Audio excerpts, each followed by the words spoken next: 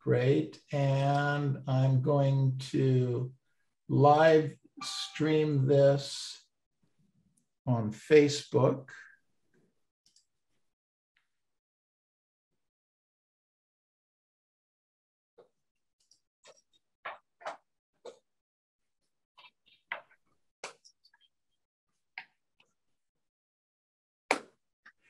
Okay, here we go. Mastermind with Neil Schwartz, and our special guest today is Mike Putnam, all the way from the East Coast, baby. How are you? Thanks for being here. Yeah, we're doing great. Thanks for being here. My pleasure. Really appreciate it. Really appreciate it. Actually, you know, we had done this interview with you, oh my gosh, a year and a half ago now. Mm-hmm. So it's something similar to this, kind of right after COVID started. And then your name came up. It was last week, Robert. Who were we? We were interviewing, I think Whitney. No, not Whitney. Malcolm. Milton James. Yes, Milton James. Milton James couldn't say enough good stuff about you. So as soon as the call was over with him, and I called and thanked him for the interview, which was tremendous, I picked up the phone and called you and said, hey, help me. So we're really excited to have you. So kind of refresh us, give us the Reader's Digest version, bring us up to speed of what you were working on, what's going on in your world right now. Well, I've been in real estate for 24 years. I was fortunate that 2 weeks into real estate, I got my first Mike Ferry experience. I'll never forget, I was at an action workshop. You know, when I first got into real estate, I always envisioned it being like stockbrokers, three-piece suits, everyone in the office at 7 o'clock prospecting. And I'll never forget my very first day. I was so excited because, I quit my job as a restaurant consultant. I was at the office at 6:30. I figured there'd be 9 or 10 people in there excited. And I got there and I was by myself.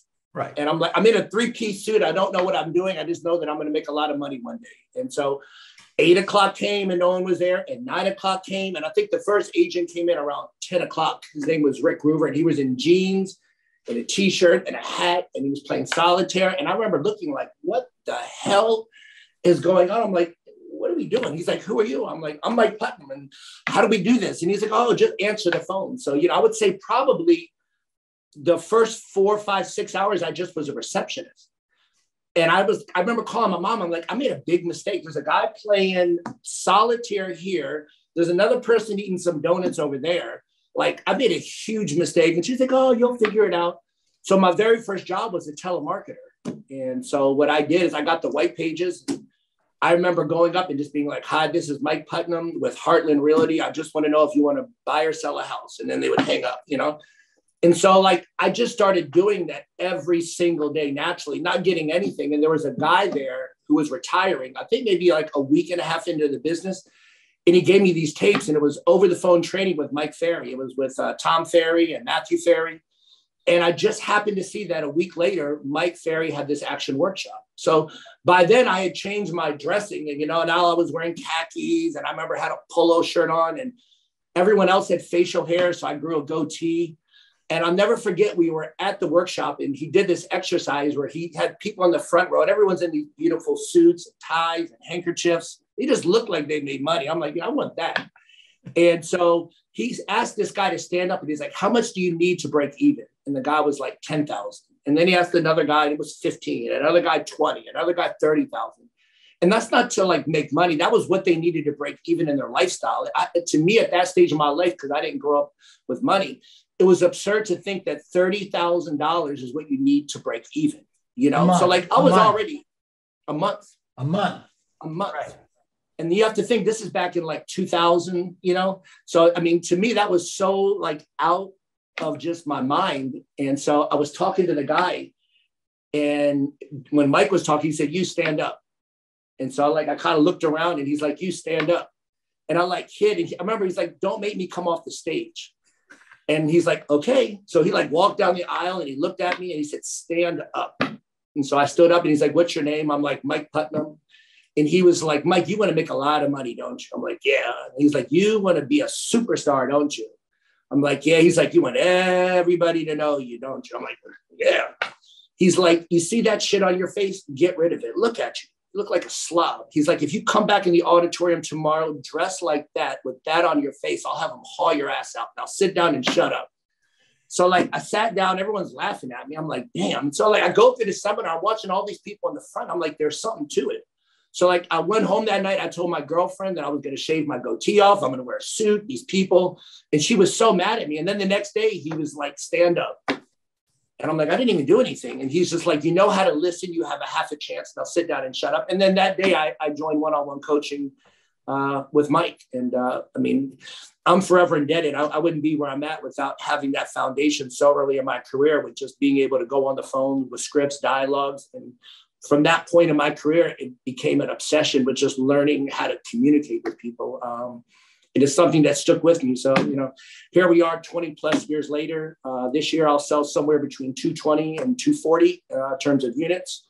Last year, I closed 175 and made 2.1 million. So this year, I should make somewhere around 2.5, 2.6 million in terms of commissions just for me. That doesn't include what my team makes. I have 4 buyer agents, and I have 4 ISAs that make calls, and then I have 2 full-time assistants, and I have a runner. And that's kind of where I'm at now. So this is a team number, or this is a you number? That's a me number. I have my team will sell somewhere in the neighborhood of like another 100, 110. Got it. Okay, so you're generating signs, and they're living off of the sign calls and stuff like that? You know, to be honest with you, when we talked last time, you know, you get to a point in your career where you're thinking like, do you want to like phase out? Like, I've done this for so long. Is there other things that you want to go into?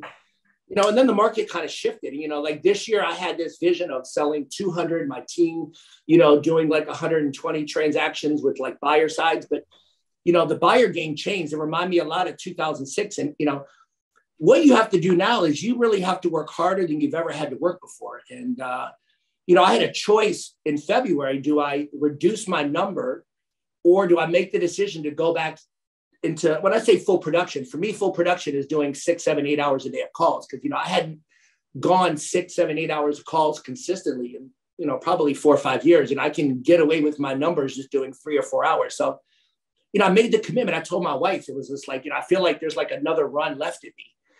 And so, you know, I came up with a plan. You know, on average, I think since February 16th, I averaged like 6.7 hours a day of actual prospecting. You know, I have a dialer in my car. I dial on the way into work. I dial between appointments. I use Mojo.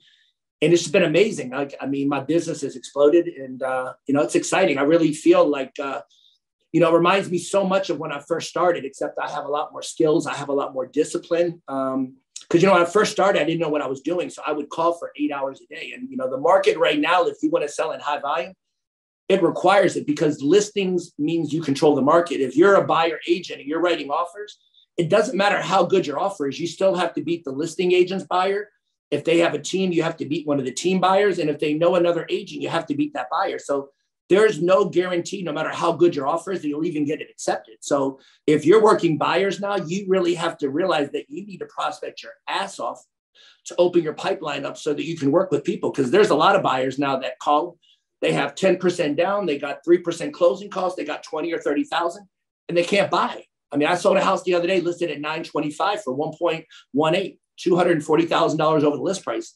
I mean, if you don't have equity in terms of hard assets that you can liquidate, you're not going to be able to purchase in this market. So, you know, the amount of people that you work with, it's changed. And sellers are also harder, because a lot of sellers are waiting for buyers or for other houses to come on the market so they can buy. So you have less people wanting to sell their house because they're not confident that they can find one. So there's a dynamic in real estate that we really haven't seen, not to mention that the interest rates are going up. So for agents right now, it's a perfect storm. But the comforting thing, I think, for all of us is that if it's hard for us, it's fucking hard for them. If there's anything that I go to sleep every night knowing, is that I'm really fucking good at what I do, because I've worked my ass off every single day. And if it's hard for them, it's hard for us. Like, we got that advantage because we work harder, we practice more, we have scripts, we have dialogues, we have masterminds. Like, those agents can't compete with us. And that's the beautiful part, is that we have an opportunity now to take so much market share, because the market's only going to get harder, not easier. And if you know how to go out and control listings, you literally can dominate your market in a very short period of time, which is actually really exciting. It's something, as I said, just coming back in and putting the hours back in and, outworking my team, and them seeing me make the calls. It's even changed their dynamic, because when they see me making calls for 8 hours, it inspires them to want to do the same. All right, good stuff. I jumped off here for a minute, not even sure if we missed anything here. I apologize for that. Wow, that was amazing. Powerful. Well, Neil, it's okay. I just want you to know that it was probably the best 5 minutes we've had in about, 6 or 9 months. So, don't worry, it's recorded. All right. Well, let me go back and watch it, and then I'll catch right up with you. The moral of the story is, as agents, we have a huge, huge opportunity if we're willing to work our ass off. If you're willing to make the calls, you can get so much market share, because again, it's hard for everybody. And we're more skilled, we're more disciplined. We have people around us to hold us accountable. The market can't compete with people like us. And that's the thing, as hard as it is on some days, you have to remember it's just as hard for your competition, and they don't have skills, they don't have discipline, they don't have masterminds, and they don't have great people that are holding them accountable. They can't compete with us. And that should give anybody comfort in the moments, because, we're all on the phone. We're not getting the results we want some days, or we got deals falling apart. But remember, it's hard for us, it's hard for them. And in that case, we always win. Absolutely. I can't stress that enough. It's a mindset that when you understand that we're on equal ground, but we have all of the advantages, you can't lose. But you have to be willing to play. And that's the problem with most agents today, is they want a lot of money, they want a lot of deals, but they're not willing to do what it takes to get there, which is work your ass off. You have to talk to a ton of people. And even now I'm making 700 to 1,000 calls a day, because that's what the market requires if I want to hit my goal. So wait a minute, 1,000 calls a day from you personally, or your Correct. group? For me. How you do that?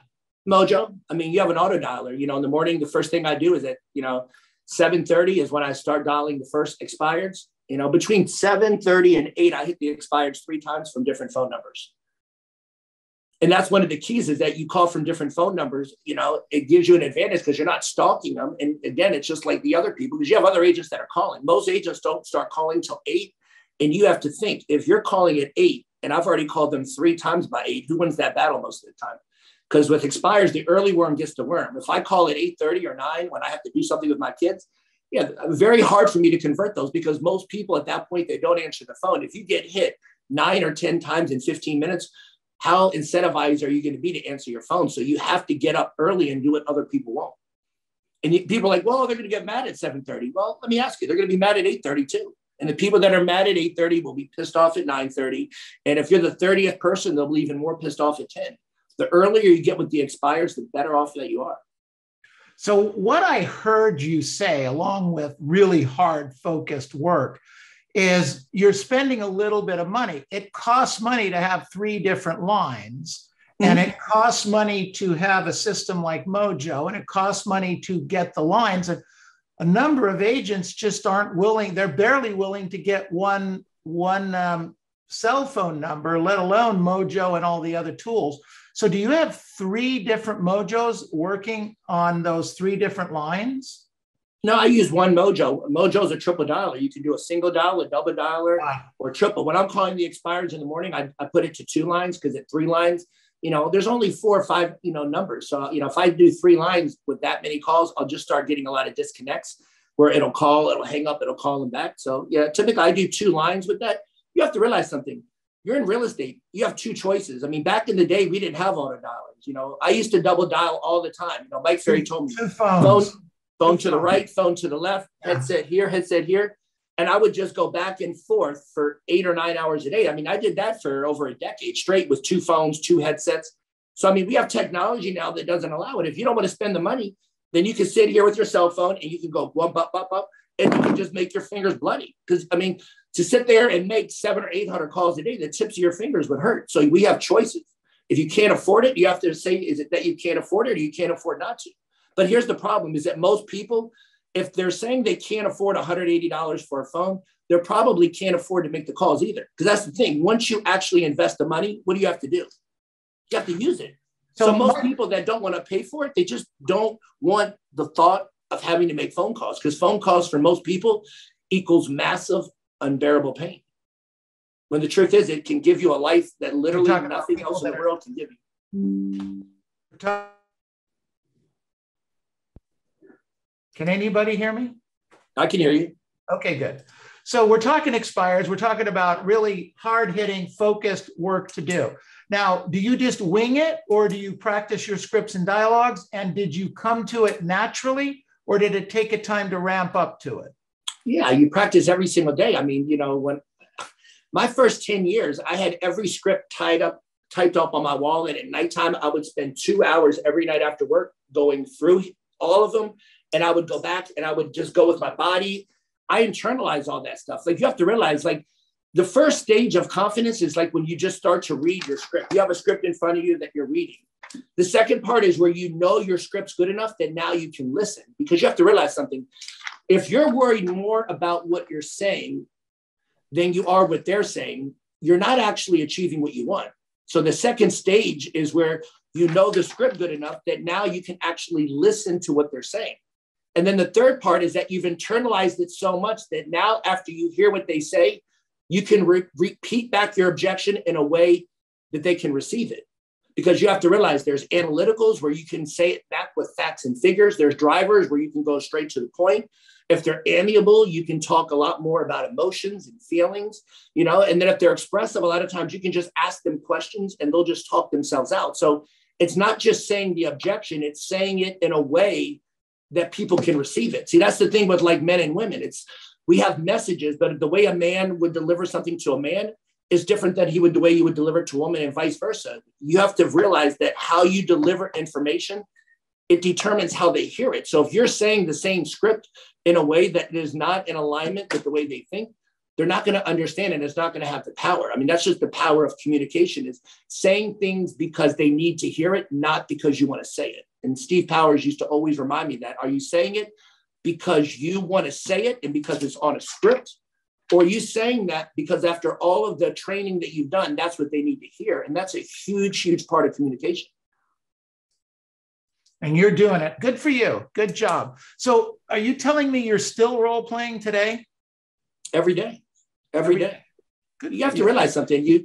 If you want to be the best at what you do, the practicing never stops. I mean, every single day I try to come up with better ways to talk about what's going on, you know, because like even the people, you know, I just want to leave it off the market, not a problem. Or is it, you want to leave it off the market because you need more time in the property, or because you just don't think it's a good time to sell? See, if it's an expired, after they say that first thing, it's such a beautiful way to just ask that very simple question. Because then a lot of times you're drawing out, you know, is it a condition that they have to stay here for some reason? Or is it because they think that this isn't a good time? And then the question is, what can you do to show them that? Because remember, we don't sell houses, we sell urgency. The number one thing as real estate agents that we sell is urgency, getting someone to do it now versus later. And a lot of agents, they don't understand that. Like, you are selling one product and it's urgency. Can you get them to do it before I can get them to do it? Because whoever can create urgency with the client first, they get the paycheck. And that's the problem. If you're not proactive enough and you're not willing to ask questions and you're not willing to probe, then I am, and I'm going to take your business. You have to find a way to create urgency for buyers and sellers about why they should do it now. If you can't explain that and you're not looking at what's going on in the market every day with rates going up and inventory being low, and you're not able to convey that in a way that people understand that if they don't do something, because you have to realize something, people do more to avoid pain than they will pleasure. I had buyers last year when the rates were 2.4%, and I'm like, buy now, the rates are going to go up. And they're like, no, I'm going to wait till 2. I mean, if it goes up to 2.7, 2.8, it's not bad. I just think it'll go to 2. And now you have people that are literally bowling over houses at 5%. People are more motivated at 5% than they were at 2.5. Because at 2.5, it was pleasure. Anything over 5 is pain. So we need to make sure that we're using that in our scripts and dialogues so that we can use that to create urgency with people. Because people will do more to avoid pain than they ever will to do pleasure. And last year's interest rates and now shows you that. Last year, people weren't paying $200,000 and $300,000 over the asking price, but with rates going up now, people know that if you're buying $1 million house, the difference between 5% and 6%, it's almost $300,000 over the life of the loan. So if I'm a buyer agent, I'm saying, look, pay $100,000 more over the house now. And by doing that, you will save $200,000 over the life of the loan. That's a pretty good deal.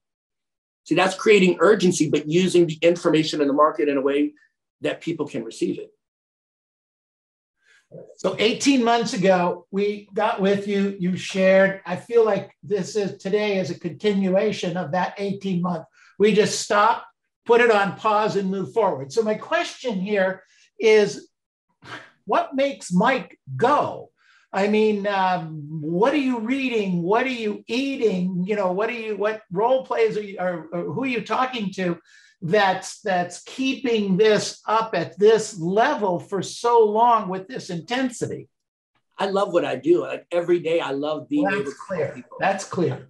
You know, I love going and competing against 8 or 9 people and everyone offering 4 and 5% and getting 6. I love competing.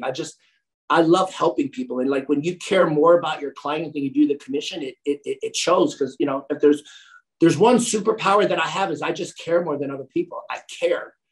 And I've learned over the years how to communicate in a way that people can receive it. I know how to talk to different kinds of people, you know. I mean, I had a client today. It's like, you know, her HOA, we had an HOA problem. And if it didn't close today, she wouldn't be able to close on her house tomorrow. And the HOA is saying 45 days. Well, most people would say, okay, that's 45 days, but I don't take that. You know, me and my assistant got together and we did all the things that we could, and we got it approved today in 6 hours. Where most agents would wait 45 days, the deal would blow up. They would do that. I just care more. And it's the one thing the lady said. She's like, I never met someone that cares so much. Like when you love what you do, you don't work. You just get to play. And to be honest with you, COVID was a benefit last year, a year and a half ago, because it got me back into the mindset of having to grind a little bit. But, you know, when I looked at the numbers in February and I realized that I either had to retract my numbers, which have never gone down year over year, my numbers always have gone up, or I had to do more. And then I made that commitment. It was one of the best decisions I made. I feel more alive now being out. I'm helping more clients than I've ever helped. I'm doing better. I mean, I'm communicating, I'm selling. I mean, I'm serving. I'm excited every day. You know, I work out every single day. I think I've worked out for like 181 straight days in a row, you know, because I know that I have to work out my mind and my body. You know, I've been following Tony Robbins. So in the morning, I do a meditation priming exercise that makes me feel appreciation. Because, you know, a lot of people show up to work. And the truth is that you need to make sure that you prepare yourself, prime yourself so that when you get to your office and you're on the phone, you're not starting cold. Like you're off and you're your best version of yourself, because your energy, your excitement, people feel that and people want that. There's a part of that when people hear that it separates you, because we all say the same script, but it doesn't sound the same with different people. So Mike, when you prime yourself in the morning, can you share with the group what that looks like? It's a 3 or 4 minute breathing exercise. I'll send you the link. You can send it. It basically calms your mind. You think about 3 things that you're grateful for. And you're not thinking about like, I'm grateful for my kids. You're thinking about a moment that you had with them where like, you're just grateful. Like, I mean, this morning, you know, I took my whole extended family on this trip to Mexico. And I remember I rented this like $30 million yacht, and we're on this boat, and my wife and my kids and all my family's up there, and they're playing and they're laughing. And I remember just like looking up and seeing this beautiful ship, and just realizing that because I worked so hard, I get to give them this gift. And I remember just like crying in that moment, and just reliving that moment. I started to cry, you know what I mean? And, you know, and I was thinking today about this client that I helped, and that literally, you know, had I not got back in and been working as hard, I never would have found him. And if they didn't find me, like this deal would have fell out. And just, I was thinking about just like how hard I work, like what an impact it has on people. You know, you start crying even more. And then I was just thinking about my baby, and I just had a 6-month-old. And just like what a blessing it is to like bring up all these kids in this day and age where like you can grow beautiful, loving people. And it's just like, you know, when you put yourself in that place, I mean, if you do it right, you cry, because we're so blessed. I mean, even on our worst day, like people dream to be us. Like I have to realize in my life now, like what I consider a bad day, most successful people would wake up and dream to have that day, to have those problems, to have those deals, to have all these things. It's like we forget that sometimes in the pursuit of trying to be successful. We forget about all of the beautiful things that we already have. I mean, because more possessions don't make you happy, but it is nice to have them. But when you look at what you have, it gives you such an appreciation, because it doesn't stop you from wanting more, but it allows you to just feel like accomplished. Because, you know, when I was coming up my first 15 or 20 years, I never knew how to appreciate what I had. It's like when I was at 90, I was pissed off because I was at 100. You know, I remember I had this vision of what it would be like when I was at 100. You know, I remember, I think I was at like 70 deals. I was like, next year I'm going to hit 100. And on 100, that night, I'm going to have my friends. We're going to go to a club. I'm going to get this limo. Like, it's going to be the most magnificent night that we're going to celebrate the 100th. And I remember the first time I hit 100, it was like 11:30 at night. I was by myself in the office. 7 deals had fallen out. My wife was calling me where I was at, you know, and I remember just thinking, like, what the hell? And then I was like laughing because, like, you've always wanted 100 deals. This is what it feels like. Like, everybody has this vision of what I want 100, I want 100. But then you get what you asked for and you're like, shit, like, it's 11:30 at night. You know, I've worked 18 hours. I'm at the office and all this shit is happening. And it's just, you know, you have to be careful because it's a process. Like, you have to learn to grow into that person. And so the first stage for me is just getting into that gratitude and appreciation. The second part is just a priming where you just, you know, you bless your family. You're just thankful for all the beautiful people you have in your life. And then you wrap it up with just 3 things that you want to accomplish. You know, for me, you know, I think $2.5 million is what I want. And then I imagine all the beautiful things that I get to do with that and taking my family and all the different fun things that we have planned, you know. I have an anti-aging company that in the next 3 years, you know, I want to open up and I think about that. And then I just think about financial freedom and what that looks like in the future, you know, having houses and taking trips. And I just give myself a gift of what my future looks like. And by the time you do that, for me, I'm just vibrating because it's like, fuck, like, look at this beautiful thing that I'm creating. And it's just like, when you're in that place, there's nothing that can stop you because you have to think about it. When you're pissed off, everything is a problem. When you're stressed, everything's a problem. When you're in a beautiful empowering state, like, problems just fucking bounce off of you because, you know, you'll either find the way or you'll make the way, and you don't really care which of the two it is. You just know that you're going to be able to do it. So it's like putting yourself in a beautiful, empowering state every day is probably the most important thing you can do if you want to sell real estate at high volume, because we deal with problems every day. The biggest problem that real estate agents have is they think they shouldn't have any. And then they're pissed off when they do. It's like, you're selling 200 houses. How the fuck did you think you wouldn't have problems? I mean, if you got problems at 5 or 6 deals, how do you think it'll be at 200? The problems don't get easier. You just get better. And that's the thing. A lot of people, it's like, don't wish it was easier, wish you were better. And then the last part is get better. And that's the beautiful part, because it's like, we all go as you're coming up. You can only handle 10 and then everything is a problem. And then you get to 20 pendings and then it's like everything is a problem. And then you learn to get to 30 pendings and everything's a problem. It's just, we have to learn that we have to grow ourselves. And if you're feeling stressed, it means that you just haven't grown into that person yet. And that's not a bad thing. The question is what do you have to do? There's a gap between where I want and where I want to be, because anybody could get to 100 deals if they're willing to sacrifice everything they humanly have, you know? But is that what you really want? You know, I see so many real estate agents, they chase money and then their wives don't know them. Their kids don't know them. They have shitty lives. They don't have any friends. It's like, that's not success to me. Success is not my wife not knowing me, my kids not knowing me not having friends. Like, life is too short. And I see so many agents, they chase a number or they chase, you know, the success of what they think it is. And then they get it. And it's just like, shit, this is fucking hard. Like, I have no friends. I have no free time, you know? So you just have to be very careful with what you want and learning to build a life that is sustainable, you know, because everybody tries to obtain things. I want 100 deals, but do you want to obtain 100 deals or do you want to sustain it, meaning that you'll have that and more forever? See, at this stage of my life, if I want something, I'm not trying to obtain anything. Obtaining is nothing. I can obtain anything. My goal is, how can I sustain something? And when you start asking questions from a sustaining standpoint versus just obtaining it, it's like, I want a Rolex watch. All right, go out to the street, beat up someone that has a watch, you have the watch. But if you became the kind of person that could afford it, that's something that's completely different. Really good stuff. Great words, great energy. I want to know how you really feel about it, though. Really good. Excellent. So tell me from your perspective, you know, you've got agents on here in multiple different levels, but if you've got somebody in this kind of kooky market, they don't have your passion, your energy, your skills yet, okay? But they have the desire to do it. What's the 1, 2, 3 things that they should be working on in the next 90 days to start getting on your path, Mike's path?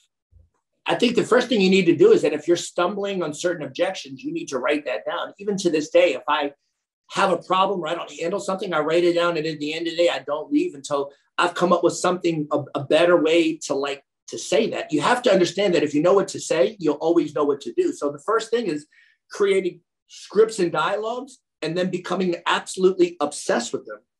See, that's the thing is like, you need to be obsessed because remember, if you're worried about what you're saying, you're not hearing the little pieces you need to do to be able to convert and to close people. Communication is about listening.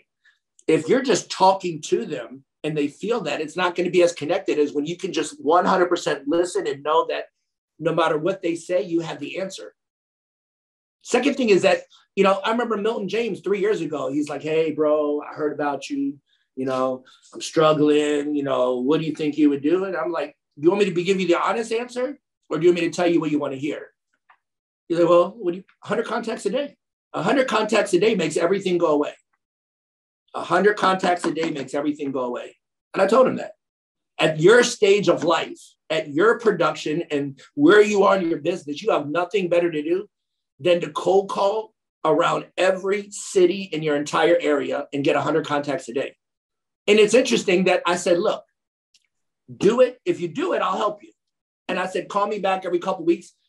I'll be a little mentor. I'll help you. But you have to do your part. I won't help you if you're not willing to help yourself. It was beautiful, man. He's like, oh, my God, because at first it was hard. He's like, 100 contacts is impossible. I was thinking, well, back in 2017, I literally averaged 111 contacts for the entire year.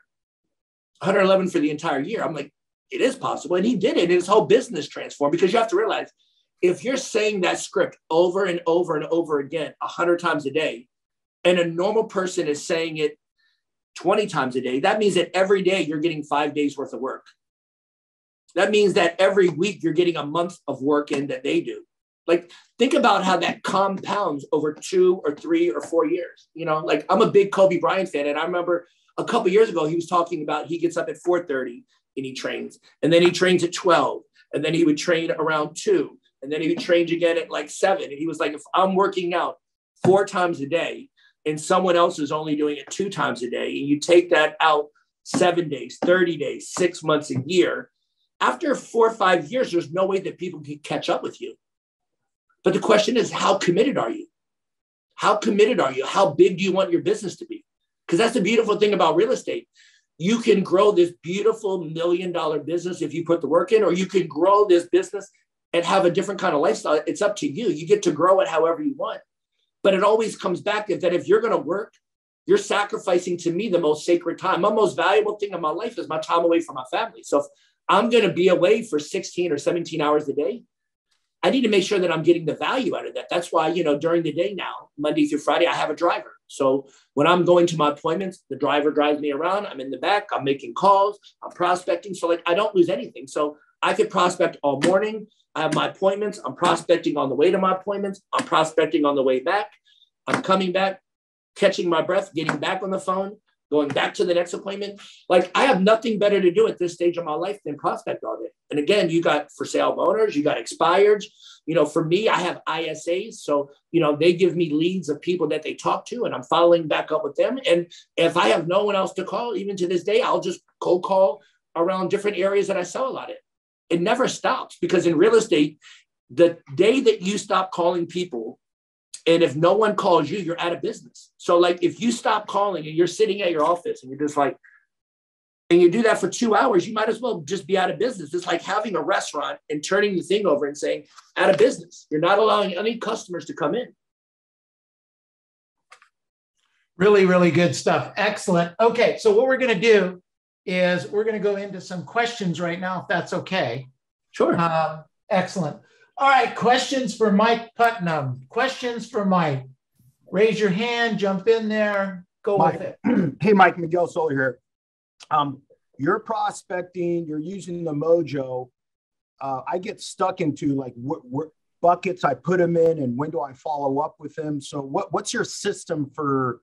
You have to simplify it. I had an agent come out and shadow me. It's so funny. I had an agent come out and shadow me, but he wanted to shadow me from 9 o'clock to 5 o'clock. And I said, if you want to shadow me, you come live with me. You get up at 4:30 in the morning, you work out, you meditate, you do this, because I want someone to see what it's like. And so by the time we got to the office, like the first day, it was just like, holy shit, like I'm tired. It's 9 o'clock. But I looked at his Mojo. He had like 25 different folders. I'm like, dude, what the hell are you doing? Like, you have to realize something. You want to have a future folder where you put everybody that you need to talk to in the future. You want to have a lead follow-up folder of anybody that you've probably called 20 or 30 times and doesn't answer. And then you would have a hot leads of people that you know are going to sell that you haven't been able to get a hold of. Like, if I have a calendar, if you do it right in Mojo, you set up a calendar call. If I call you and you don't answer, if I know that you're hot, I put you in a hot lead and I dial that 4 different times a day from 4 different numbers rather. The lead follow-up one, I dial that at least twice a day. So like right now in my hot leads, I probably have about 37 people in there, are people that I know are going to sell, but I haven't been able to get a hold of them.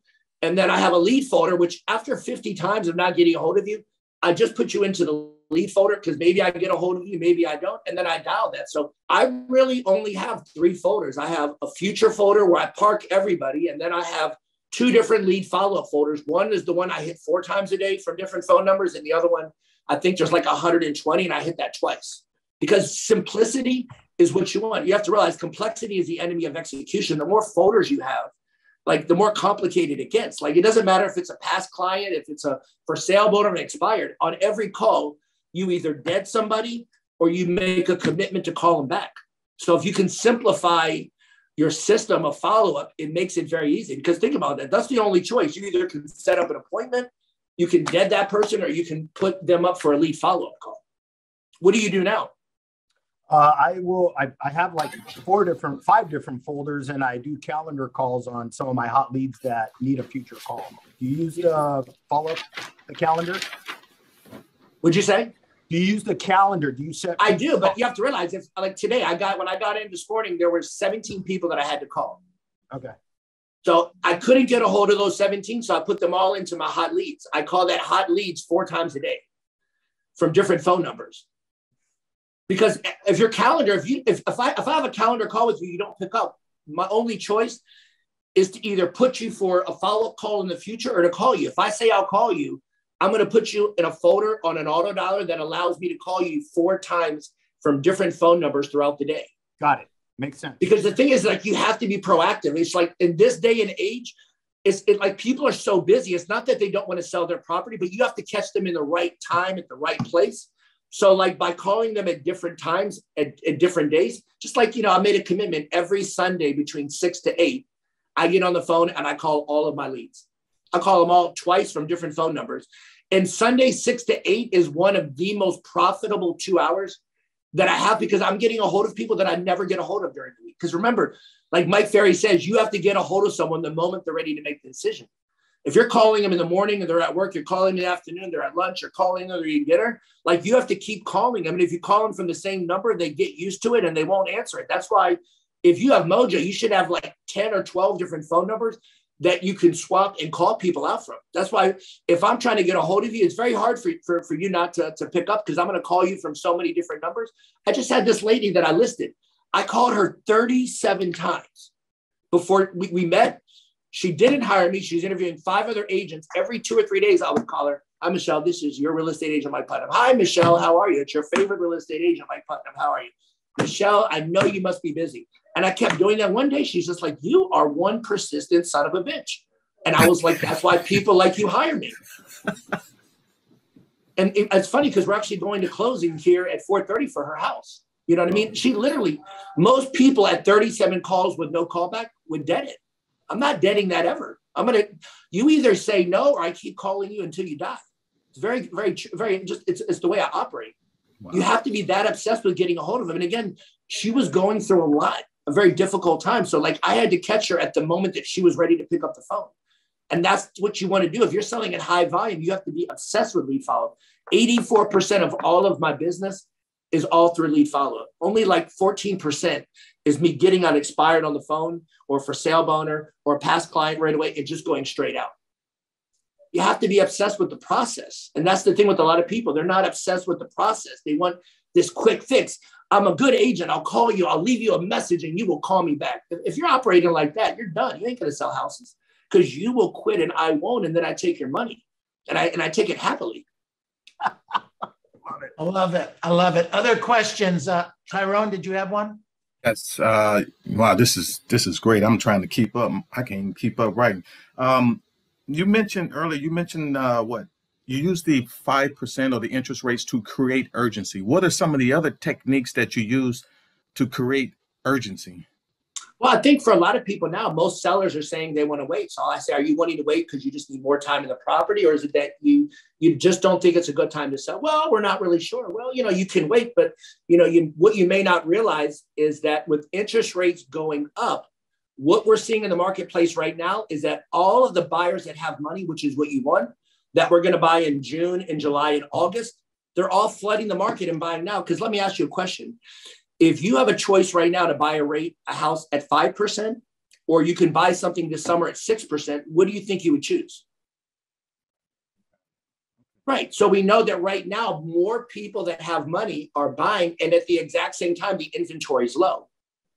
So we know two things. If you put your property on the market now, not only do you have more qualified buyers, but you have buyers that are incentivized. And what I mean by that is that if you look at your house, it's $1 million.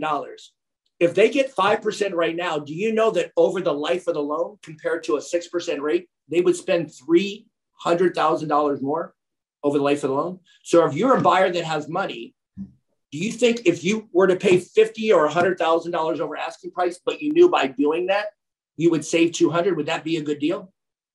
I mean, if I could show you how you would save $200,000, you'd probably think that I was a pretty good agent, right? So what we know is that with more buyers having money, because you have to realize something, the challenge you'll see in the fall or towards the end of the summer is all the buyers that can't buy right now, those will be the buyers that will be buying in the late summer. Buyers that are qualified, buyers that have down payments, but buyers that aren't liquid. So let me ask you something. Is it more important for you to take your time or more important for you to get the best possible price for your home? That's price. Correct. For most people, it'd be price. So let's set up an appointment and let me show you how I can do that for you. Last week, I listed someone at $920. They got 1.18. This weekend, I listed another house for $850. They got $900. I mean, if I put $50,000 to $100,000 over the asking price in your pocket, you would not be mad at me, would you? Nope. I'll see you at 5. Good stuff. All right. Very good. Okay. Other questions? Hey, Neil. Go ahead, Neil. Michael. The Yes. question when he said that he's Michael, when you said that you call him from different numbers, I probably missed that part. What is the process? How did you call from different numbers? So in Mojo, you can buy phone numbers. There's also other ways that you can buy cheaper numbers. I forget the name. I can look at it. You can buy numbers for like $2 a number, and then you can upload it into Mojo. See, when you're calling people, you want to have 10 to 20 numbers if you're making a lot of calls that you can go through and call from. Because again, if you call from the exact same number 4 or 5 times, it makes you look like a stalker. So if I'm calling the expireds 5 or 6 times a day from different phone numbers, they never know that it's the same person. So they're more likely to get up. Because if they see the same number calling them, in most cases, they're not going to pick it up. Mike, Okay. Thank you. Thank you, Mike. One quick follow-up question with the numbers that you have. Does it all go back to your a cell phone with like a recording, like a voicemail message from you, or you just leave it blank, or how do you do that? What do you mean? Like when I drop a message? No, I mean, like, for example, you use different numbers, right? But if there's a callback, does it go back to just your cell phone, or does it go to something No, else? I mean, the thing is, you don't want to have everything going back to your cell phone, because your cell Right, phone, of course, if you're making yes. 1,000 calls, Mhm. you're going to get 600 people calling you. So I link it to a number. I want to call it, I'm trying to think, I think it's called Dial Tech is the company I use. And we do a back number, and then it leaves voicemail messages in my email. So if they leave a message, it'll send me an email with the voice transcript that I can then see. Most of the people that call back are like, go fuck yourself, I'm gonna shoot you, jump off the building. But I do voice drops on every call. So I mean, I probably get 10 to 15 deals a year from just dropping messages with some of the calls. Obviously, if it's an expired, I have a certain message. If it's for sale by owner, I have a separate message. If it's a cold call, I have a separate message. But if you're doing Mojo, it's easy to hit a button and say drop message. And as I said, I get 10 to 15 deals a year because of the volume of calls I make. Yes, thank you. One last quick question on your cold call to neighborhood, for example. I know that you go in, you're trying to get like as much contact as possible. Do you go in with like a circle calling, like a just list, just so call or just a call in like, "Hi, I'm Mike. I was just wondering if you're interested in selling your house." No, I just say, what hi, this is normally Mike you use? Putnam. I just say, hi, this is Mike Putnam with Remax. I had a quick question about your property over on Pear Tree. Was just curious if you had thought about selling your home here in the near future. I'm not sure if you know, but right now the inventory is extremely low, and as a result, we're seeing increased pricing. I'm just curious, how much time do you think you would take before you would consider selling? Yep, And and you then can just go start from off there. there. And a lot of people, well, I'm not sure, yada, yada, gotcha. So, I mean, do you think, you need more time in the property, or is it that you just don't think it's the right time to sell? It's the same type of stuff. And then you kind of take it. Thanks. Thank you, Mike. No, my pleasure. All right, good stuff. Go ahead. Who's that? This is Jess. Yes, go ahead. Hi, Mike. Thank you. Question for you. So, I mean, I'm sure that you are here right now and you have a very good objection. How did you learn? Did you have accountability people that you are in a group, as far as those objections? Because those verbiage that you're saying is basically very technical in a way, if you're not really, don't know it, but you're so like, this is like, it's almost like dancing in the script is what you're doing.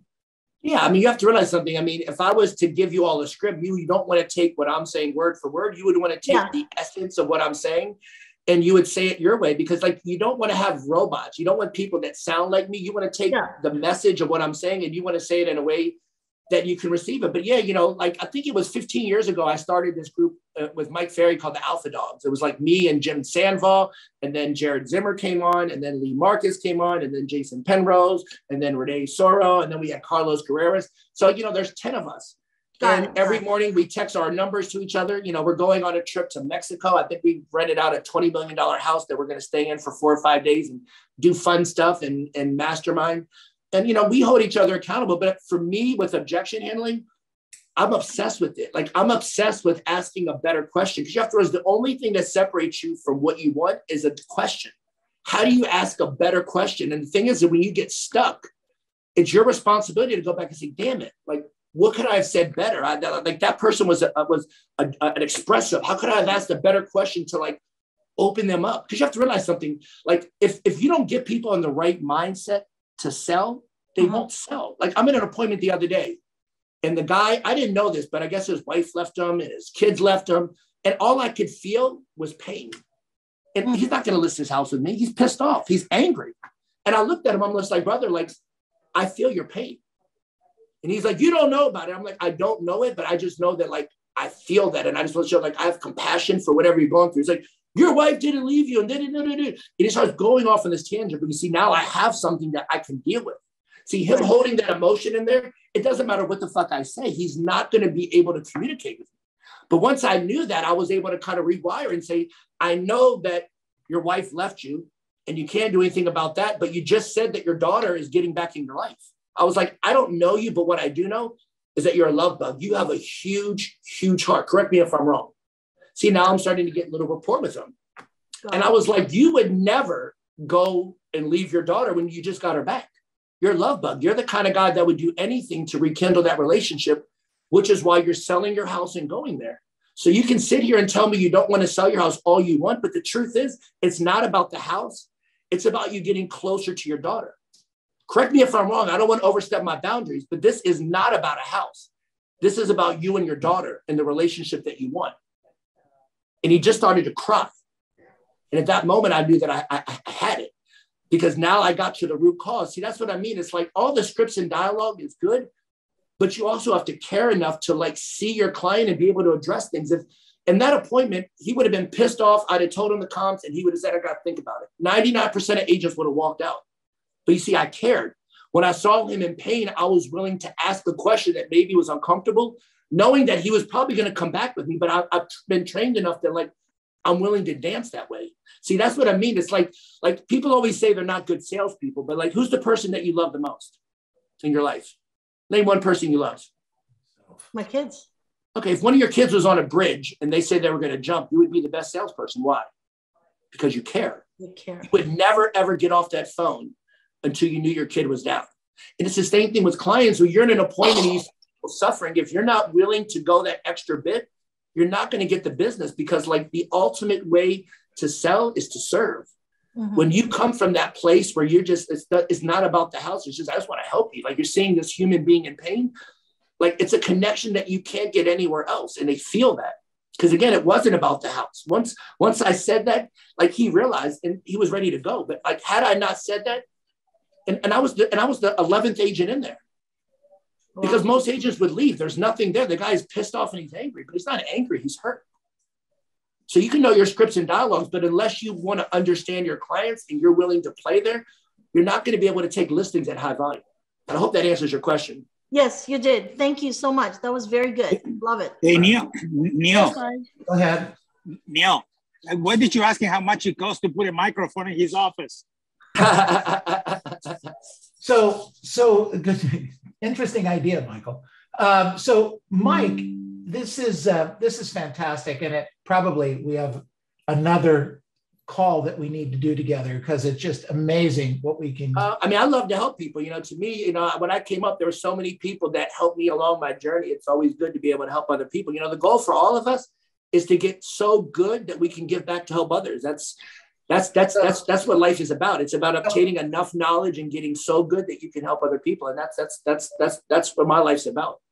And you do it really well. Tess, kind of an answer where Mike was talking, you asked him, how do you get that good? How do you get that polished? How are you able to rattle off 5%, this and this and this? Yeah. And I did a teeny bit of math when you guys were talking there. And basically, if he does 700 calls a day, not 1,000, but 700, all right?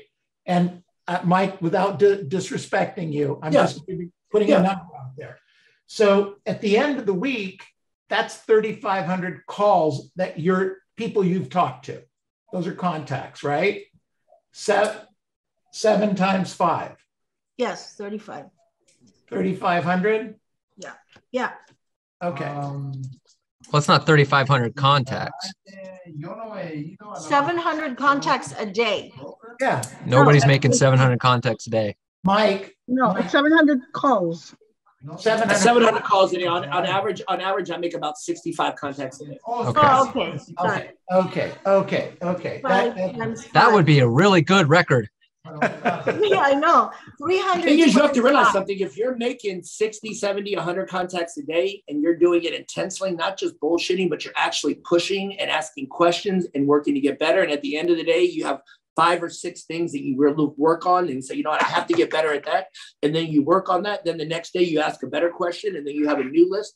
Like it's an evolving thing. Every day your job is to ask a better question. How can you say something better? You know, how do you take something and frame it in a way that they can receive it? Because we all get hung up on something that someone says. Remember, you either sell them or they sell you. The problem is that they sell us most of the time because we're not committed to evolving our scripts. It's like we all have like the Mike Ferry script, but the question is, how do you evolve from that? You have to evolve your dialogue because remember, you're talking to human beings. You're not talking to robots. Yeah. You have to make sure that you're saying things in a way that they understand, but also how often are you all actually working at coming up with better objection handlers?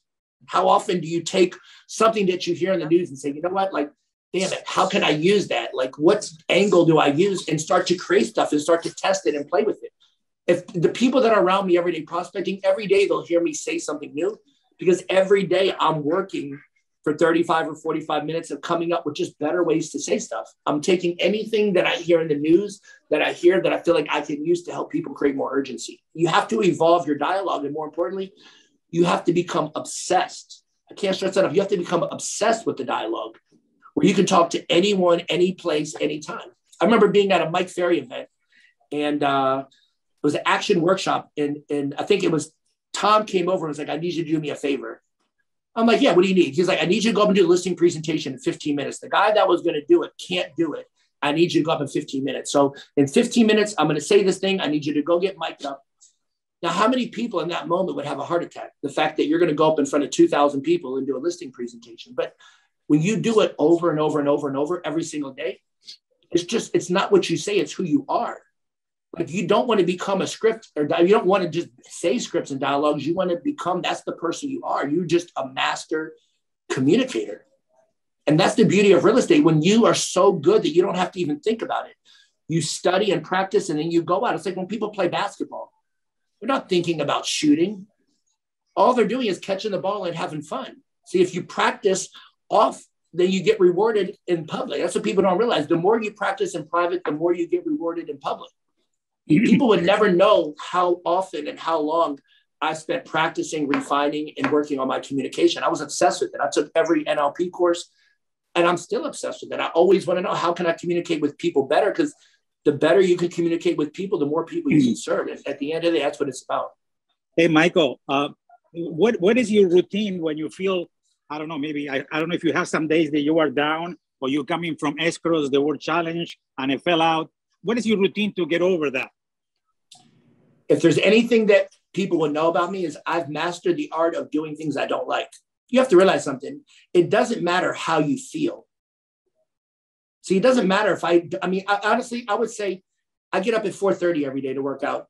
So when I'm up at 4:30, I would say out of 100 days, there's probably 2 days that I wake up and I feel good. Every day I feel like shit. My eyes are burning. I don't feel good, but I don't care. I don't do things based on how I feel. I don't do things based on stress. For me, I put my headset on, I listen to music, and I hit start.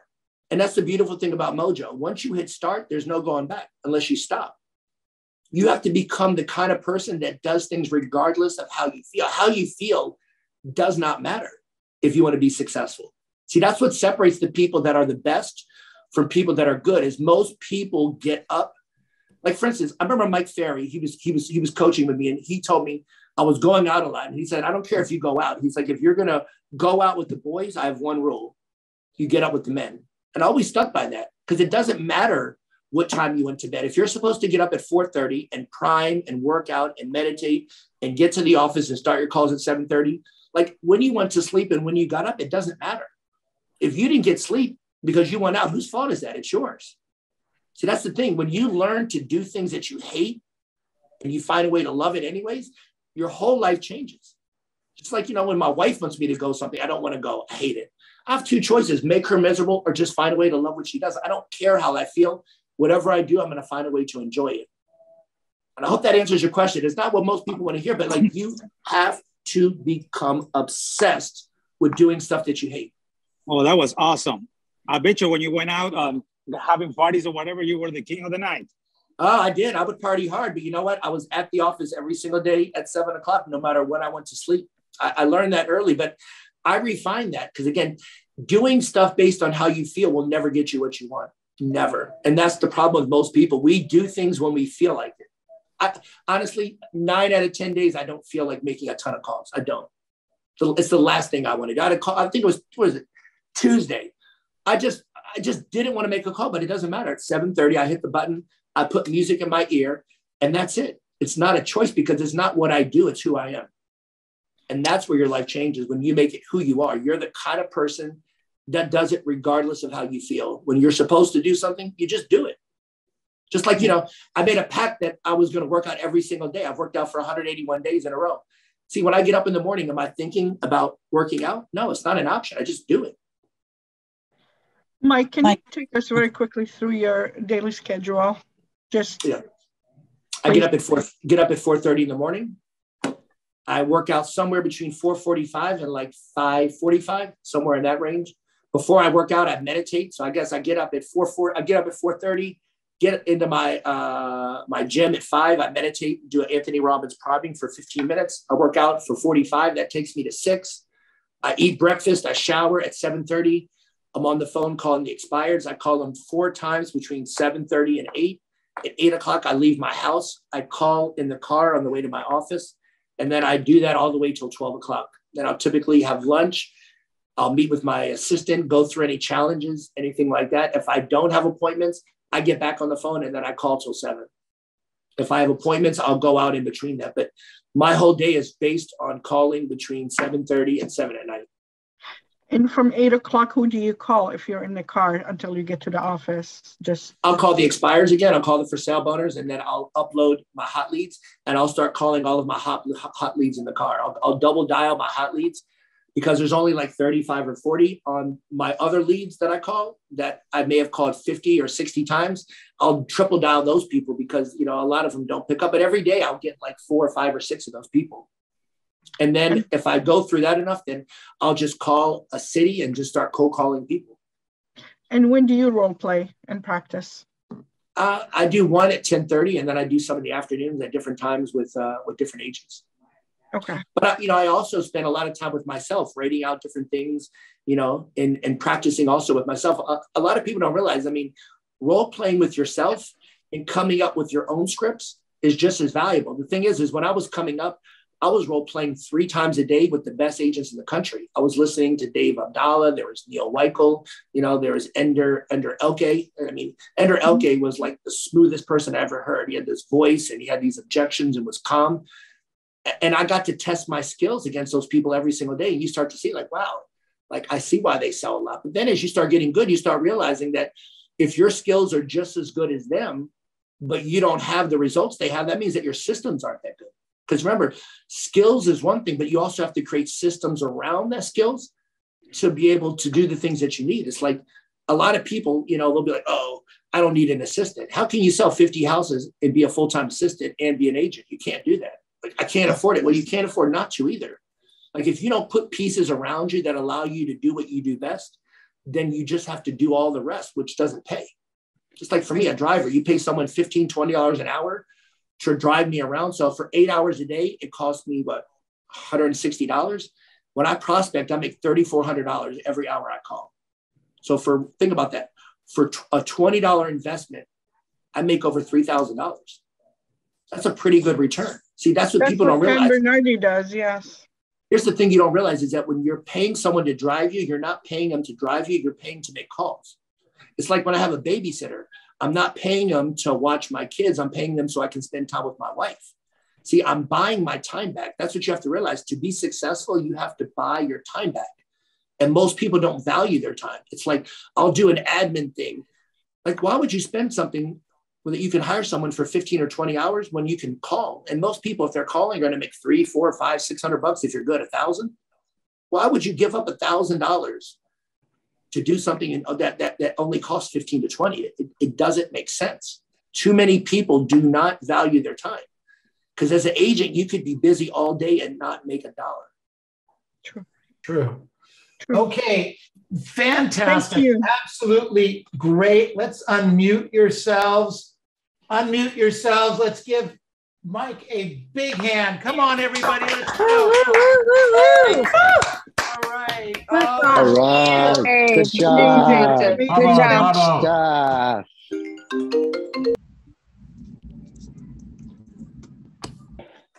Wow. That was great. Thank you. I appreciate it. That was powerful. Amazing. Very good. Excellent. Mike, what we do now is we kind of go around the room and I ask the group, what did they learn in the last, few minutes? I understand you may have a hard stop, but if not, I'd love to have you hang around and maybe comment on some of the comments. Sure. Can we have your info though before anything else? It's in the box. Oh, okay, perfect. Thank you. It's in the chat box.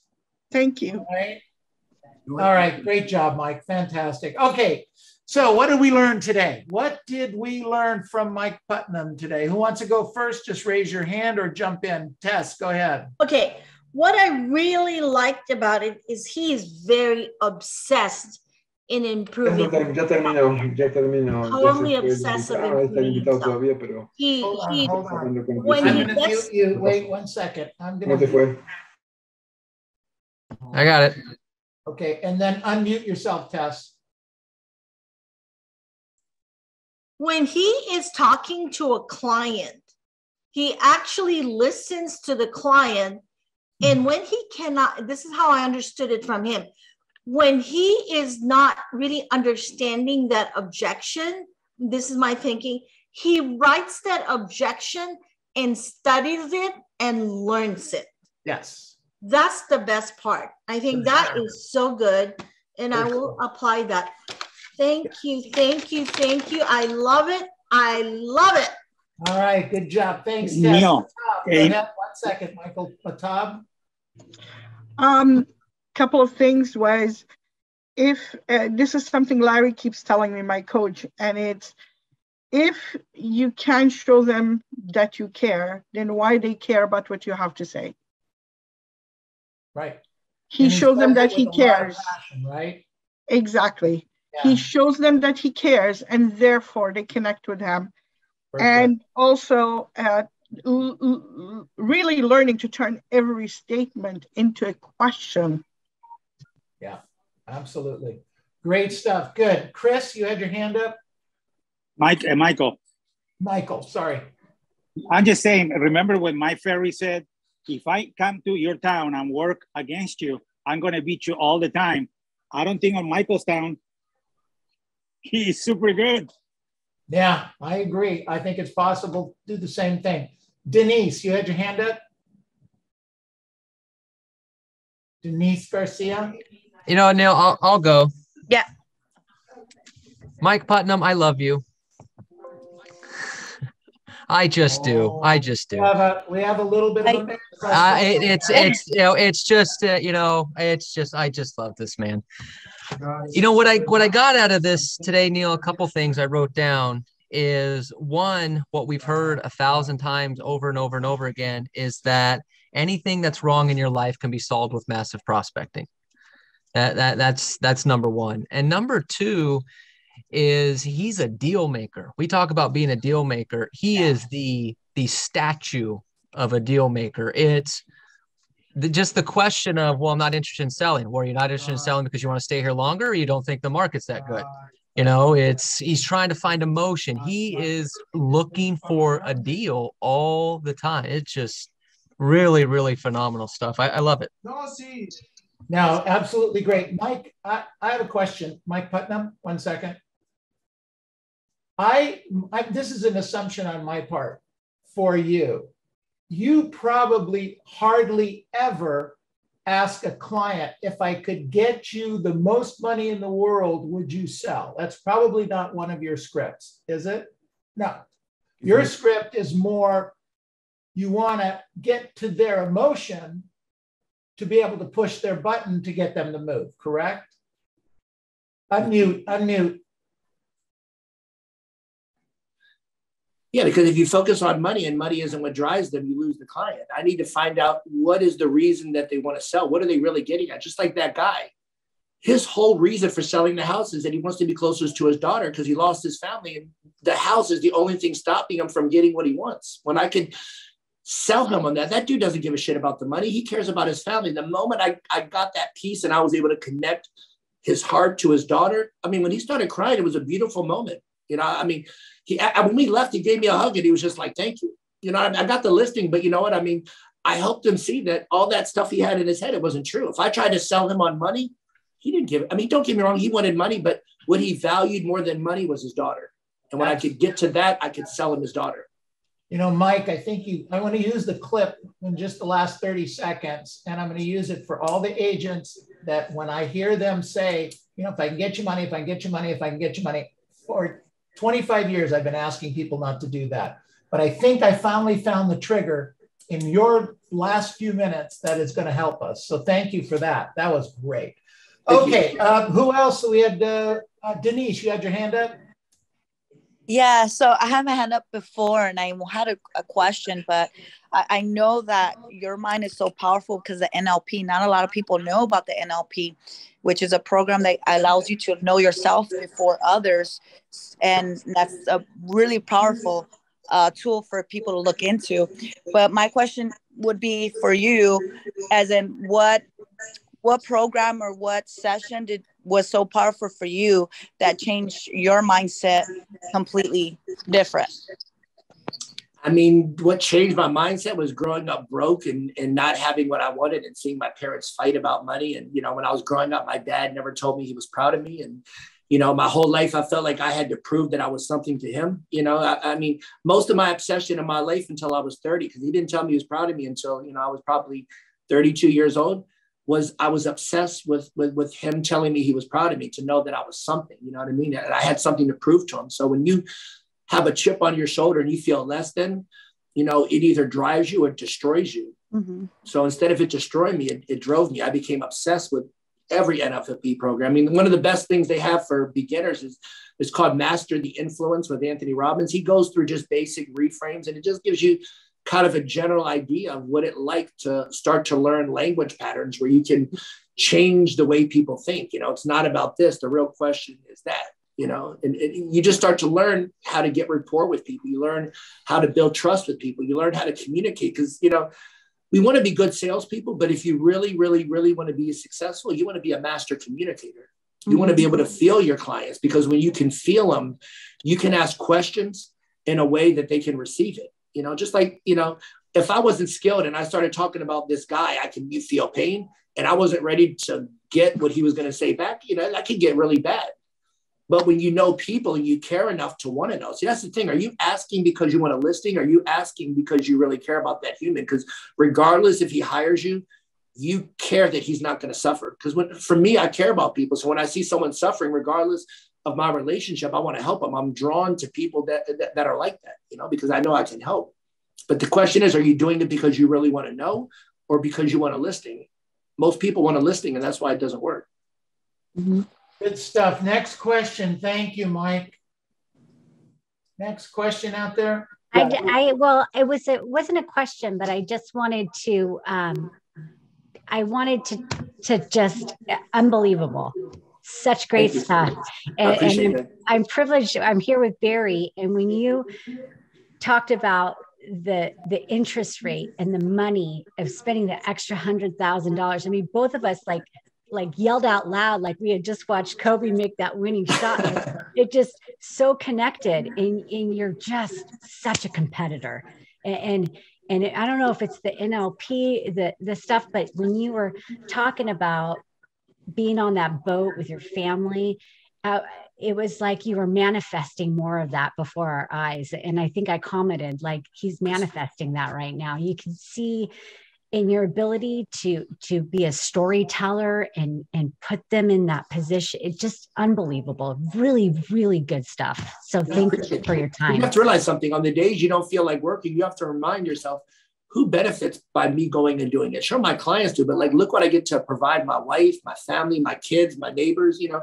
I mean, I'm a role model for a lot of people. It's just, you know, by me doing my job at the highest level, like, so many people benefit. And on the days that I don't feel like it, you have to realize we'll do more for other people than we ever will for ourselves. So if you won't do it for ourselves, shut your eyes and think, who else benefits? You know, there's some days where I'm just tired and I don't want to get up, and I'll just go look at my daughter sleeping, you know. Some days I'll just have tears down my eyes because, like, me working so hard provides this beautiful life for them. And they're like, shit, if I'm not going to do it for myself, I will for them. And when you come from that place, I'm getting emotional just thinking about it. It drives you. It drives you to want more because so many people benefit. And like, how beautiful would that be at the end of your life to know that you benefited so many people? So many people you impacted just because you are obsessed with being the best version of yourself. And it's a beautiful feeling. That's right. I love it. You do it. Good stuff. Thank you. Christina, you have a check mark. I have a check mark? Yeah, on your, you want to, I actually have a comment for Michael. I wanted to say that it's amazing the self-confidence you have. Thank you. And I wanted to ask you, how was becoming that person that we hear today? I mean, it's a journey. You know, as I said, people look at overnight sensation. It's, you know, 20 plus years in the making of grinding and working and failing and falling down. I mean, I know that on the last call, if he still has it, you know, I talked about the failures along the way, because everyone looks at success as being this beautiful thing. You know, if you listen to the last call, I mean, there was a lot of challenges that I had to go through where, you know, if I had done a couple of things differently, I may not even be here as a real estate agent, you know, because remember, when like tough times happen, they either drive you or destroy you. Most people get destroyed in that moment. But, you know, if you can push past it and use that pain to drive you, it's so beautiful what's on the other side. And most people don't realize what's on the other side isn't that far away. It's just a little more focus, a little more practice, and a lot more discipline. And what do you recommend, like, to become more self-confident and be able to tag the way you tag? Say that one more time.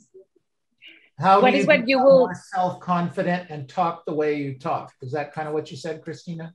Yeah. I think the way you get self-confidence is you do something every single day over and over and over, and you do it so well. It's like right now, if I asked you, could you tell me the alphabet A to Z? How confident are you that you could do it?